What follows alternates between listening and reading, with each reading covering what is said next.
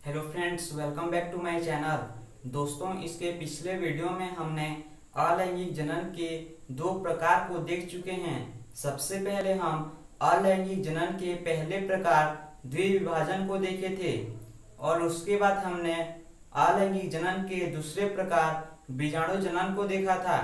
दोस्तों, अगर आप उन वीडियो को नहीं देखे हैं तो सबसे पहले आप उन वीडियो को देख लें। उन वीडियो का लिंक आपको नीचे डिस्क्रिप्शन बॉक्स में मिल जाएगा। तो सबसे पहले आप उन वीडियो को देख लें, उसके बाद आप इस वीडियो को देखें, क्योंकि इस वीडियो में हम अलैंगिक जनन के तीसरे प्रकार को देखने वाले हैं। आज के इस वीडियो में हम अलैंगिक जनन के तीसरे प्रकार कलिकायन, जिसे कि मुकुलन भी कहते हैं। तो दोस्तों, चलिए स्टार्ट करते हैं। अलैंगिक जनन के प्रकार।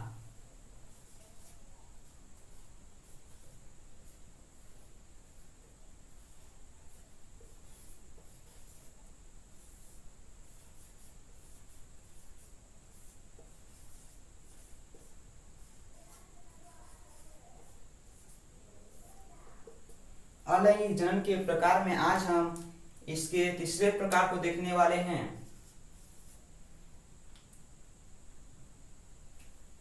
मुकुलन, जिसे कि कलिकायन भी कहा जाता है।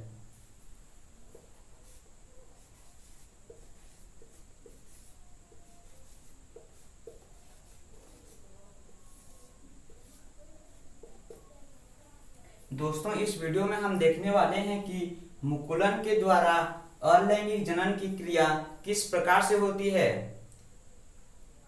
तो सबसे पहले हम मुकुलन की परिभाषा को देख लेते हैं। इसमें क्या होता है कि सबसे पहले इसमें जनक के शरीर पर मुकुल बनता है।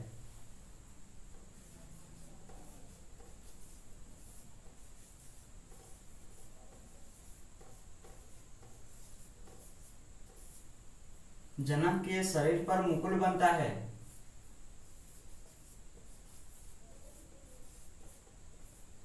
और यह जनक के शरीर से अलग होकर नया संतान बना लेते हैं।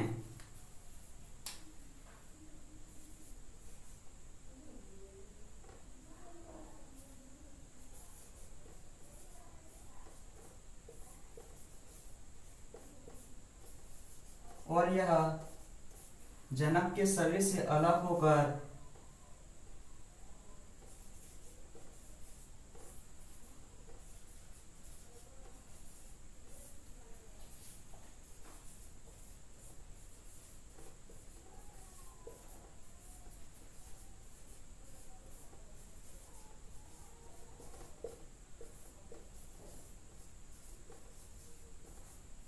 नया संतान बना लेते हैं।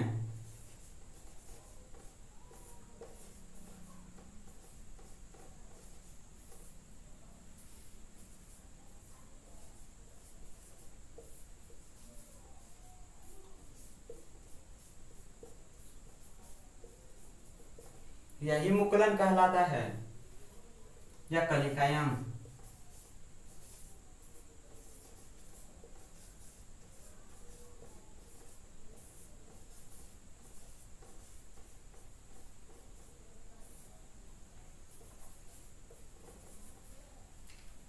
सबसे पहले जनक के शरीर पर मुकुल बनता है और यह जनक के शरीर से अलग होकर नया संतान बना लेता है। यही मुकुलन कहलाता है। दोस्तों, इसका उदाहरण इसके उदाहरण में हाइड्रा और ईस्ट आते हैं।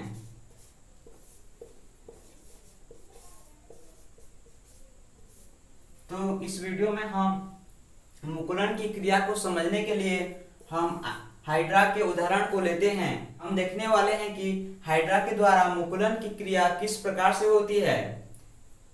तो हम हाइड्रा के उदाहरण को लेते हैं और देखते हैं कि इसमें मुकुलन की क्रिया किस प्रकार से होती है। जो मैं आपको ये परिभाषा बताया, फिर आपको ये क्लियर हो जाएगा। जब हम हाइड्रा के उदाहरण को समझ जाएंगे तब यह जो परिभाषा मैंने अभी आपको बताया और ये परिभाषा आपको और अच्छे से क्लियर हो जाएगा। तो चलिए शुरू करते हैं।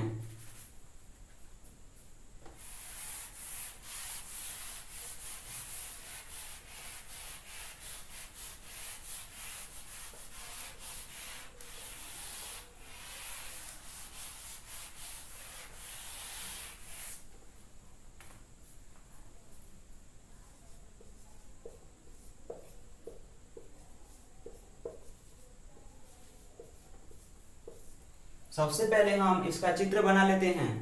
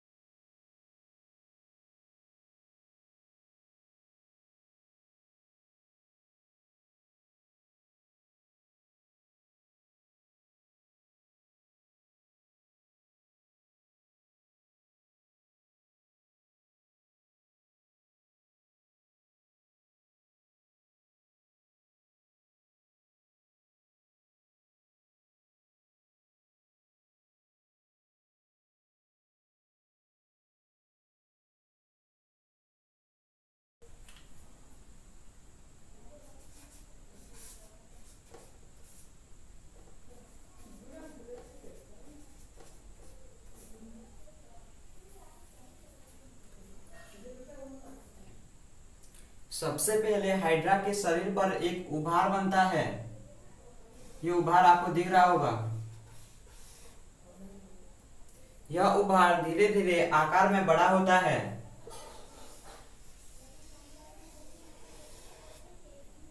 और धीरे धीरे यह आकार में बड़ा होकर एक पूरा हाइड्रा बना लेता है।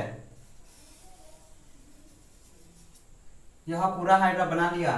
अब यह जनक के शरीर से अलग होकर एक नया संतान उत्पन्न कर लेता है। यही मुकुलन की क्रिया कहलाती है।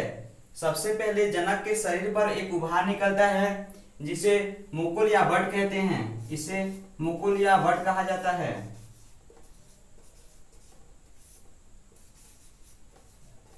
यह आकार में धीरे धीरे बड़ा होता है और एक नया हाइड्रा बना लेता है।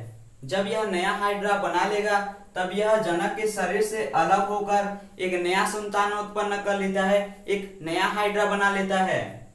इसमें पूरी तरीके से पूरा हाइड्रा नहीं बना होता है, फिर भी 90% बन गया होता है और इसमें पूरा 100% बन जाता है। जनक के शरीर से अलग होकर यह पूरा 100% बन जाता है, एक नया हाइड्रा। यही मुकुलन की क्रिया या कलिकायन की क्रिया कहलाती है। दोस्तों, इस प्रकार से ही मुकुलन में अलैंगिक जनन की क्रिया होती है।